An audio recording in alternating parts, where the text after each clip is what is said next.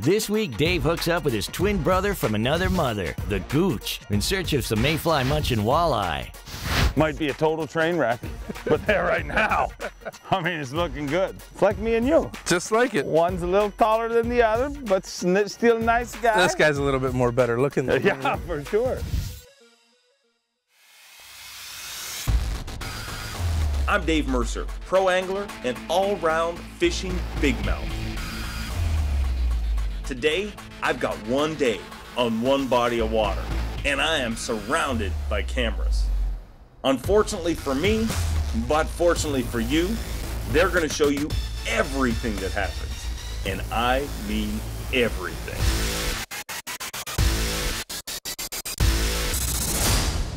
Huh. Bet you thought I was going to get a backlash. Welcome to Facts of Fishing, the show. Brought to you by Bass Pro Shops. Your adventure starts here. Shimano, technology you can feel. Yamaha, Conquer Water. Phoenix Boats. Live Target, lifelike lures. Jacko, eat, sleep, Jacko. And Rigid Industries LED lighting, excellence in innovation.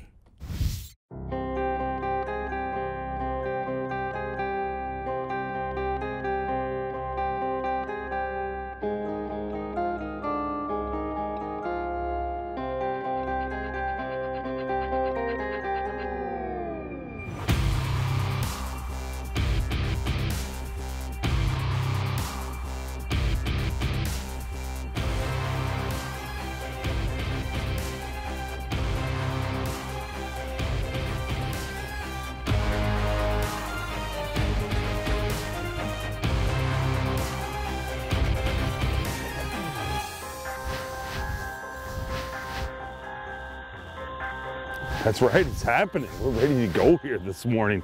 Well, some people are ready to go, not so much me, but other people are ready to go.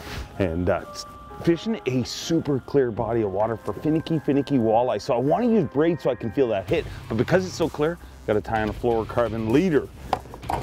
But he's back. That's right, one of my best friends on earth is back on Facts of Fishing, the Gooch. There we and go. He's hooked up on cue. It's off.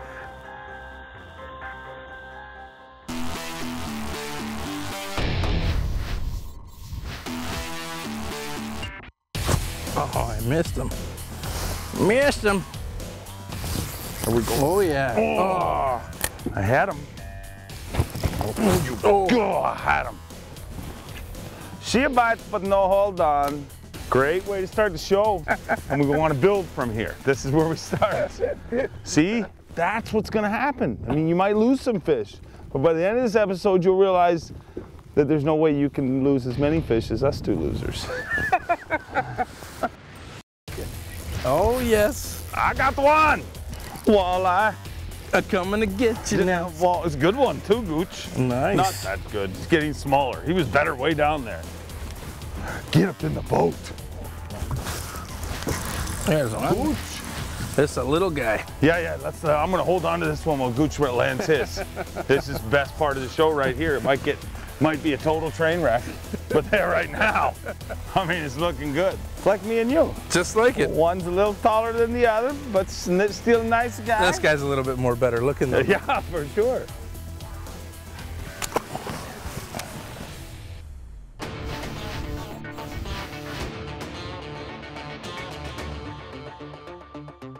Oh, there's fish. Smoked it, dude. That's how they need to eat it. Tonk! Although he smoked it, it does not mean he's large. I mean, sometimes little people pack a big punch. Do you know what that is right there?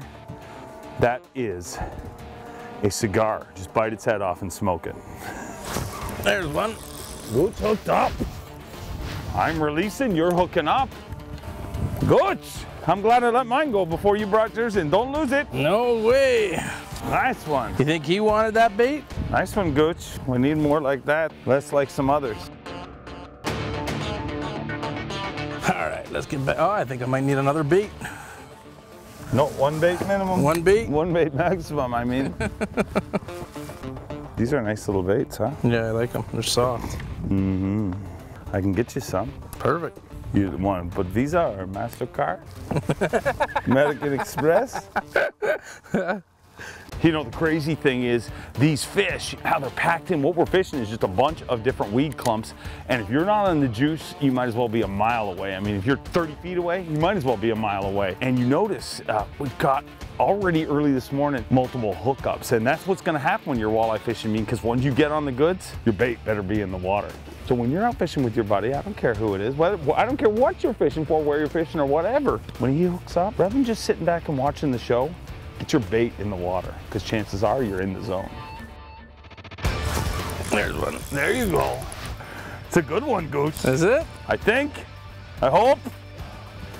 Oh, that's a better one, yeah, definitely. That's a good one, dude. Whatever you do, dude, let me give you some advice. Do not screw this up. Double header. Look at that. They're stick like cordwood.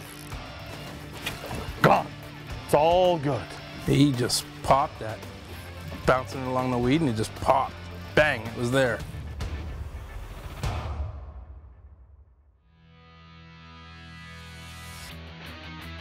Bam! It's Gooch's tagline. Bam! Bam! Oh, twice. There he comes. Third time's a charm. Third time's a charm. Came back twice. Not Little once, guy. not twice, but thrice. There's a little guy. It's good to see some small fish every now and then, though, Dave. No, it's not. Yes, it is. No, it's Means not. the lake's reproducing. That's great. I like big ones, though.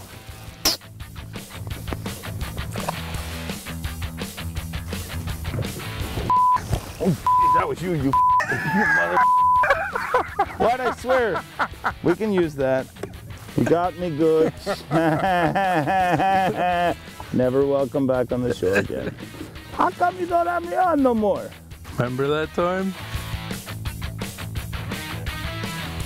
You know, one of the major keys with this fishing is getting in the zone, getting in that exact spot. And I can't stress how important it is to be exactly on those points. I mean, right here on my screen, I got 3 waypoints marked, and that covers about 250 feet of water. So those waypoints spread out, and you know, I'd love to have a giant spot where you could just drift along, but the way these fish are positioned, you need to be right on that key zone. I mean, you need to be pinpoint perfect. And one of the best ways to make sure that you're on that key zone is to zoom in your GPS. I mean, a lot of anglers, you know, they'll look at those waypoints on their GPS and they'll feel that they're in the zone, but if you're out 1,000 feet, you may be, you know, 20 yards from the area that you're actually wanting to fish. So always, always, always zoom in your GPS. I mean, right now I'm set on about 50 feet and I'm showing 3 waypoints. So I can key right in on that exact zone that we need to be in.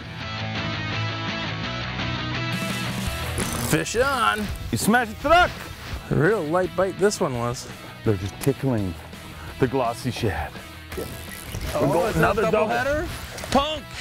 Why are you messing with my bait? You were much too small to act that tough. Gooch, you won this one. Let's see. Nothing to see here. Gooch wins the war today, right now. Every single time we hook up, the other one hooks up. That just shows how important it is to be right in that zone, right in that key little area. This segment is brought to you by ARE Truck Caps. ARE, outfit for life.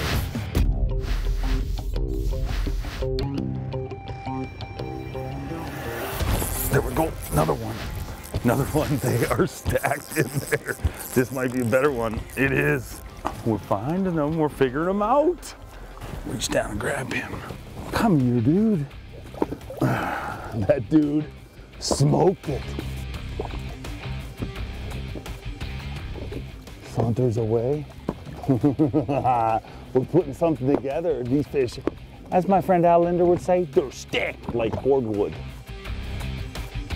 I mean, basically our approach today is about as simple as it gets. I don't care where you fish for walleye, you fish with a jig and grub type approach. And all we're throwing here today is, you know, ball heads or darter heads like this with a super sharp trocar hook in it.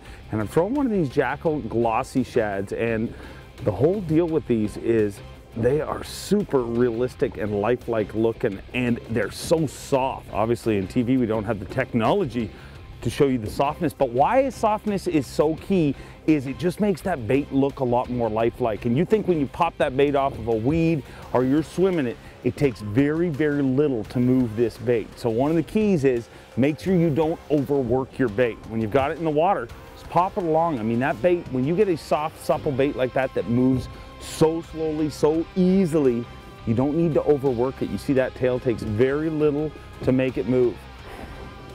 See, there's blow vision right there. We can show you, I mean, if we had a lot of money, we'd have like a tank and jets and turbines and stuff that would show you that tail move, but we don't, so we have me doing this. That's the key right there.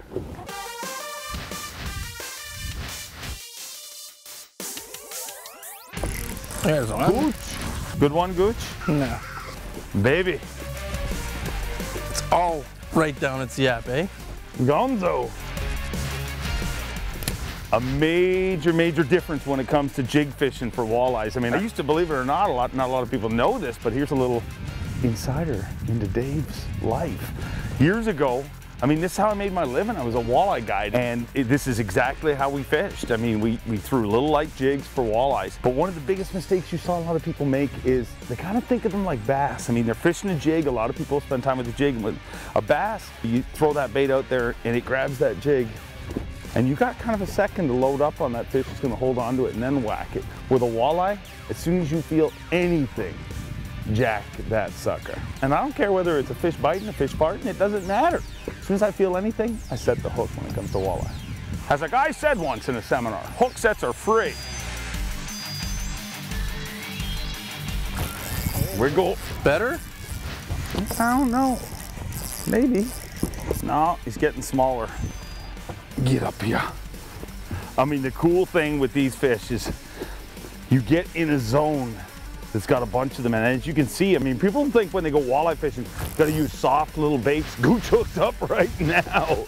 But you see this particular bait, and a lot of people would think, well, that's too big for walleye, but as you can see, they got no problem munching on those bad boys. I love it. Now there's a prime example of what Dave said earlier. This was a slight tick. Hook sets are free, set the hook. There's another one. Another one. They're here, dude. They're here. Better one too. Look at that dude right there. That's the kind you want. Come here. I like it. Look at that dude right there. Absolutely annihilated that little glossy shad. I mean, a super realistic, lifelike looking bait. And you just pop that bad boy through these weed clumps. And as you can see, they come and it is a munch time. I don't care who you are or where you fish. That right there is glossy shad goodness. Knock that little jig out of his yapper. Put him back in the water. I mean, you know, a lot of shows, he'd already be in the grease, but not us. We're gonna let you go. Just don't tell anyone we're coming.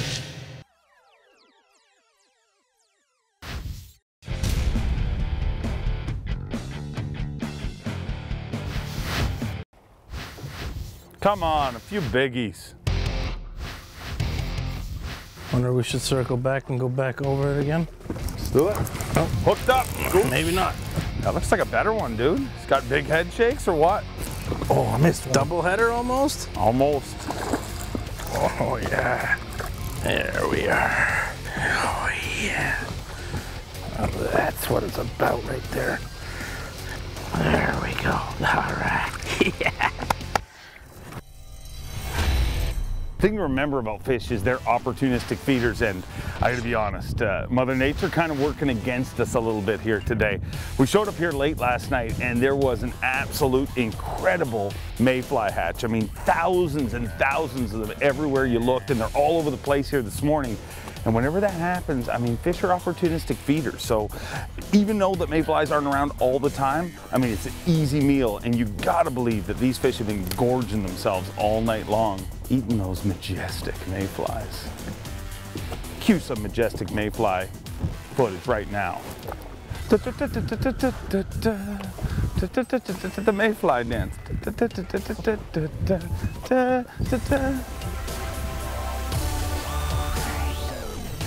There's fish. There's fish. Another good eye. Easy, dude. It's not a triple sow cow or anything, but I'll take him.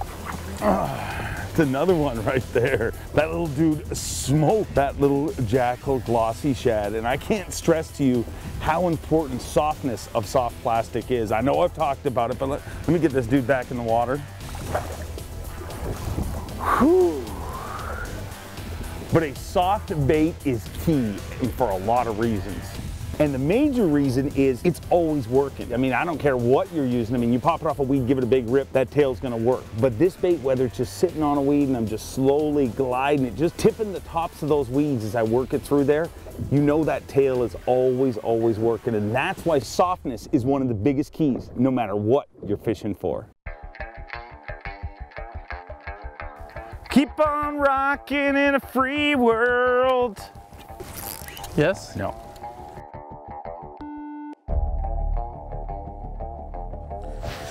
Yeah, I gotta change. I'm not feeling bottom anymore. Switch her up, brother. Switch her up. Gonna go a little bit heavier. When we got here this morning, the wind was kind of laid off a bit, so I stuck around with a 16th ounce jig head. Now that the wind's picked up a bit, gonna go a little bit heavier, maybe a 1/4 ounce. Still gonna use the same bait, just need that contact with the bottom.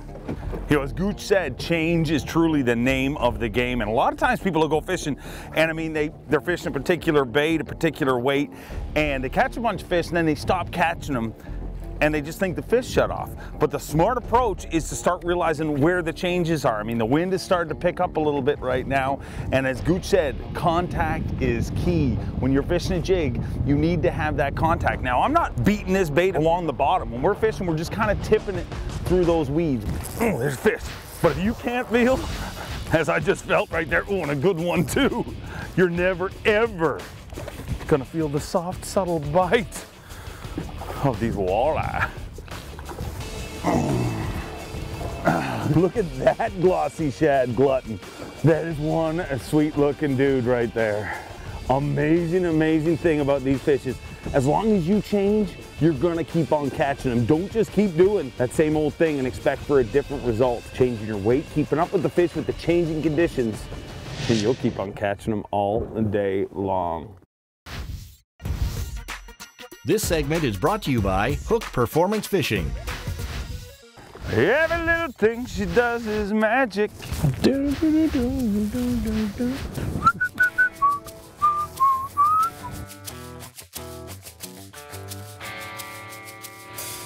There we go. As soon as I went to move the bait, another good one, Gooch. Not that good. It's gotten smaller on me. Get up in here. You know, that is not a big fish, but one of the, easy now, relax, chill out, calm down. Look at him, he's nice and well performing. That's not a giant fish, but one of the deals and one of the cool things about this particular fish, I was just thinking about it. Let me let him go. See ya. And it's all about making your every cast fully effective. And what I mean by that is when you pick up weeds, a lot of times what people will do is they'll rip that bait out of the weeds and get it right back to the boat. Don't do that. I mean, these fish live in the weeds. Don't be afraid of the weeds. Don't be afraid to keep your bait in the weeds. So what I mean by having an effective cast is when I make a long cast, I want that bait to be working effectively as much as possible the whole way back to the boat. So the best way to do that is we're fishing, whether we're fishing weed lines here today or weed clumps in these different areas. When you feel those weeds, just slowly pull it out of there and that can trigger strikes. And that's exactly what just happened with that fish. As soon as I went to pull it out of those weeds, boom, smoked it. Bam! He felt better at the beginning, but then he got smaller. We got the walleye chop. Wind is blowing. There we are. Hooked up. Oh, we almost doubled. Gooch, there you go. Nice one, Gooch. Let's catch some more. Fish. Good one? I don't know. Yeah, that's a good one. There you go, There's Gooch. a decent one right there. Now you're talking. That's the one I'm looking for. There we go. All right. Basically what I'll do on a cast, I mean, You cast it way out there. I mean, you don't want to get it too far from the boat because you want to have good contact when that fish hits. But I'm just gonna slowly pop that weight, kind of tickle it through those weeds. I mean, every once in a while you have to give it a harder pop to get it cleared of those weeds, but you just want just a short little pop like that, get it out of those weed tops and move on to the next one. And you'll cash in on some of these bad mama jammas. Come on, big fish. There's fish. Could be a good one, guys. Oh, yeah, yes. This is a big one. Oh, sow. That's the kind you want. Come back here and grab them. Oh. Look at that dude right there. I like it when they go munch munch like that. Absolutely annihilated that little jackal glossy shad. Whew. That is the kind you want right there. I mean, just moments before I hooked this fish, I adjusted my swim bait, and that is one of the keys with this type of fishing. You want to make sure your swim bait is straight, just because it's going to swim a lot more in line. And as you can see, they get eaten. You know, every once in a while, people will talk about finesse and taking it slow with these eyes, but as you can see, these bad mama jammas, they are eating machines.